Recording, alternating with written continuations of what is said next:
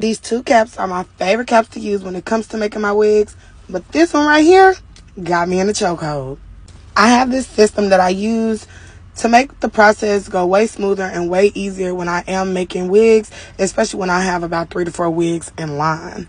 I do have my clients come in so that I can take their measurements for them, and if they are not in the same place or state as me, I walk them through how to do it themselves and how to give me accurate measurements. Once I have the cap sitting where I want it to sit for a snug fit, I go ahead and I pin down the sides. And with this cap, you also have to make sure that those adjustable bands that come with it are out of place. You do not want to sew those.